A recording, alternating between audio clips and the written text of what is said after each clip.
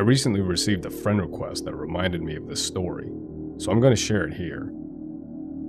This happened after I went to university, when I was 18. I made an effort to make friends after I moved onto campus, and ended up with a few friends to hang out with, including a new girlfriend, and plenty of people from my classes that I liked well enough. There was one class before lunch where it was traditional for people to go to the cafeteria afterwards to eat in pairs or in threes. I wasn't very discerning about who I'd have lunch with, because I got on fine with most people from the class, and we were all trying to make an effort to be social. So when one girl, Lily, asked if I wanted to eat lunch together after that class, I didn't have any reason not to go. We mostly talked about school and other random life things. Nothing noteworthy, but she did ask me to get lunch with her again the next week. It became a pattern, and there wasn't exactly a way to start saying no suddenly. It was fine, but it did mean I lost the chance to eat lunch with anyone else on those days. In hindsight, I suppose that was the point. One day in class, I asked someone if I could add them on social media. This happened in front of Lily. I saw her face jerk towards me from a couple of seats over. It was such a sharp reaction that it was hard to ignore, and I still remember it.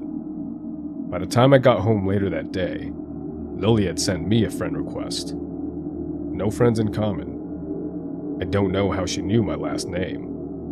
I was a bit surprised, but I guess she just dug through the university's social media pages and found me through there.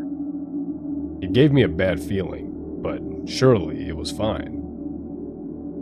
She ended up messaging me a lot, and commenting on anything I posted. I told myself that she was just awkward and we became friends, if not close. I'd known worse people. She still always got me to go eat lunch with her after our one shared class.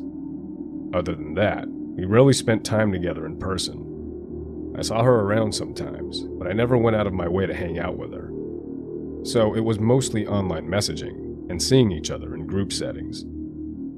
Coincidentally, my girlfriend was also named Lily.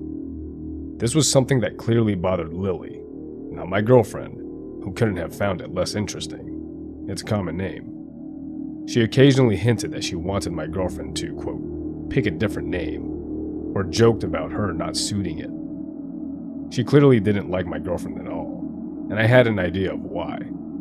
It was hard to ignore by this point. Lily was starting to unsettlingly hint that she had a crush on me. I tried not to address it, because what was I going to say? I'd never known what to do when a friend makes a pass at me. I was also not interested in the least. Even ignoring the weird stuff she pulled, Lily was not my type at all. She tended to dress and act in a way somewhere between a 50s housewife and one of those adults who is still obsessed with Disney princesses, if you can picture that. Things took an uncomfortable turn on the day of our last shared class of the year. Instead of asking me to lunch like she usually did, Lily asked if I'd go for a walk with her. Again, I didn't exactly know how to refuse, so I said all right. Our campus was bordered by a large patch of woodland. Lily led me into the woods, and the sounds of our fellow students slowly faded away. She sat down on a log and I joined her. She started talking about how she was going to miss me over the summer. I tried placating her, but I didn't want to be there, especially because she seemed almost on the verge of tears. I think I tried to make an excuse about having plans with my girlfriend, but before I could leave, Lily chose to kiss me without warning. It was uncomfortable, to say the least. I got out of there, and I was happy to think I wouldn't see her for a while. I returned to university after the summer, moving into a house with my friends. Without going off topic, there were some serious issues in my friend group. A lot of petty arguing, and worse. I broke up with my girlfriend around the start of that school year as well, and basically the whole mess made me recontextualize things with Lily because it suddenly didn't seem as bad. That said, I didn't want to be alone with her. We mostly talked online. She was still constantly messaging me after all. One upside of everything was that I started dating a boy. Lily was not pleased to hear that news. I think she hoped to sneak in after I broke up with my girlfriend. But as I said before, That was never going to happen. There wasn't a big gap between my breakup and this new relationship, so she must have thought she missed her chance to be with me. This is where the story gets bad. At this time, I was fairly active on Tumblr. I occasionally talked about my life, and mostly reblogged photos and stuff. I was on there one day when something odd happened. One of the blogs I followed had received an ask with some phrases I recognized. It took a second to register that it was taken from my About page. That made me freeze. I read the message properly. Someone was asking this completely random person to analyze a section of text from my page, asking for their opinion on the type of person who would write it. I cannot stress how messed up it was to see people talking about me like I was a character in a book they were trying to study. The reply was basically, quote, "I don't know, sorry." But the important thing was that the question hadn't been anonymous. It linked to someone's blog. Obviously, I wanted to know who had taken such a bizarre interest in me. As far as I knew, no one in real life, other than my boyfriend, knew about my page. Well, no surprises for guessing who was behind it. What I found was like a shrine. She was using a fake name, but I recognized Lily all over that thing. It was this cutesy pink and red page. There were a few posts about her interests, but most of the content was focused on her primary interest, me. Most of the posts were about me. There were accounts of things I'd done recently, like when I went to a nightclub, as well as references to things from as far back as I'd known her. It was clear she'd been keeping tabs on me, both online and offline, gathering up every scrap of information she could about my life and hoarding it here in her collection. She talked about us eating lunch together and how special our dates had been to her, as if it was anything more than acquaintances getting food after class. She talked about the time she had forcibly kissed me in the woods, but she wrote it as if it had been mutual. She quoted lyrics from my favorite song and talked about how she'd always be there for me, no matter who else came into my life. Lots of references to loving me, quote, just the way he is. Which answered another mystery about an anonymous love letter I'd received earlier that year with the same wording. It got worse. There were a lot of posts about my boyfriend as well. These weren't so nice. They got vicious, talking about how he didn't deserve me. He didn't know what he had. If she was with me, she'd be jealous of anyone who came near me, so my boyfriend not being a jealous person meant he didn't love me. It was angry and hateful. I didn't like to think about the sort of person who could write so obsessively being fixated on me. One thing that didn't make sense at first was that the blog also made plenty of references to Lily's, quote, best friend, Steven. She had never mentioned this person to me. Her posts talked a lot about Steven and how great a friend he was, and how much fun they had together, how he looked out for her, etc. I was trying to work out whether this was an online friend, when one specific post made it all click. She had posted a photo and captioned it with, quote, "Steven sent this to me. He knew I would like it, and I love it," or something like that. The problem was, the photo was taken from my own page. I hadn't sent it to her. She took it from my page and then claimed this fictional best friend of hers shared it with her, because in her head, she'd split me into two people. In her messed up fantasy life, I was both the perfect best friend who was always looking out for her, and her soulmate who was bound to end up with her when I finally got over my sweet, kind boyfriend and all the other easy girls I hung out with that she made dozens of posts complaining about. Who was she complaining to? Oh, Lily had an audience. She asked open questions about me and her, quote, relationship with me, and got messages back from her followers. People who took what she said at face value. I saw a bunch of random people agreeing with this stalker that my boyfriend didn't deserve me, and we were bound to break up soon so I could be with Lily, the person I was clearly supposed to be with. She had this fake, fan fiction version of my life up for anyone to share their opinion on. and she'd made herself out to be the hero of it all. I went maybe a month back into this page's history. I did not look at everything that was there. It was too much. So I'm not sure how long this had been going on. I sent Lily a message confronting her about the blog.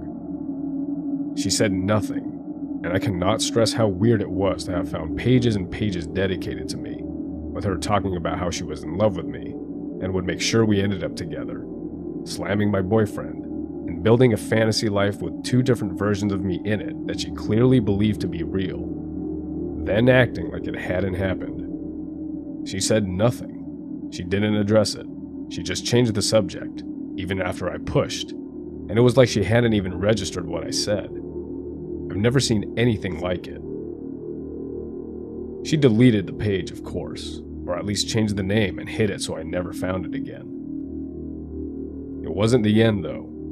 I wasn't going to hang out with her anymore, but we were still shoved together in classes and she had started to actually scare me with what she might do next.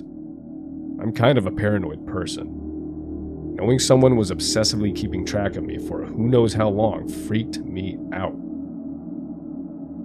The next thing she pulled was trying to seduce my boyfriend.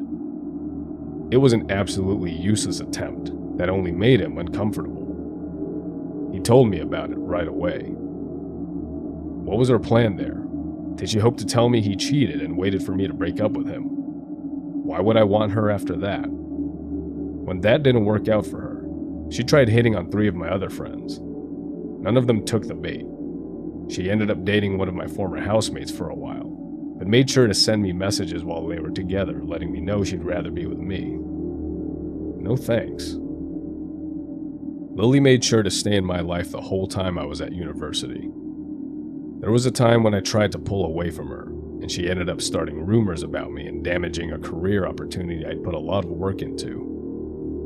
I don't know what else she did behind my back, but it made me realize it was safer to let her think she was part of my life while ignoring her, rather than doing something that would cause her to get angry. After I graduated, Lily still wanted to spend time together, but I knew I didn't have to now. I made excuses about work and barely talked to her after that point. I almost entirely stopped posting on social media that I knew she knew about. Of course, she didn't give up that easily. She tried to start conversations, asked me to meet up with her. Attempts I usually ignored. I didn't like to think she was still tracking me online, but she probably was. I don't know how, but she'd occasionally reference things I mentioned online somewhere she shouldn't have known about. The last time we had a real conversation, she sent me a message out of nowhere. We hadn't spoke at all in months, and we hadn't talked about anything serious in much longer than that. Thinking about that conversation still makes my skin crawl, but I'll summarize what happened. At first, she asked me some questions about how long had I known I was queer. I told her some basic stuff, the kind of thing I'd tell anyone who asked. Then, she changed the subject. She started talking about how it would feel about her if she was a boy, about wanting to be a boy for me. The messages quickly became fetishistic. She went into plenty of detail about fantasies she had of the two of us. Again, we were not friends at this point. We'd never been especially close, at least not from my perspective, and we had barely spoken for years. I can't imagine sending messages like that to even a close friend, let alone someone who barely knows you. I tried telling her not to pull this crap with me, but she decided to change tactics. She sent photos of herself, followed by a bunch of messages, maybe 4 or 5 a minute, way too fast for me to reply before the next one arrived, basically quoting back what I told her about myself and my past earlier. She was telling me these things as if they had happened to her. She was role-playing as me. The worst part was that she seemed to believe it was real, that those things actually had happened to her, even when she was quoting me word for word. Things I'd told her only hours before were now her life. It was like she was trying to absorb my history, to take it over, to make my life part of her. Yeah, I didn't talk to her again after that. I ignored future attempts she made to talk to me, and I eventually silently deleted her from the inactive social media, which was her only real way of contacting me. I really thought she might finally move on. A few days ago, she sent me a friend request. It's sitting there, unanswered, because I know if I delete it, she'll only send another one. Lily and I met nearly 12 years ago. This story is just the highlights, and even then, it's only the stuff I know about for sure. A lot of stuff happened behind my back. I know it did. So, girl who spent 12 years obsessing over me, fetishizing me, stalking me, and harassing me, let's not meet again. The fantasy life you built for the two of us in your head is the only place you'll be seeing me anytime soon.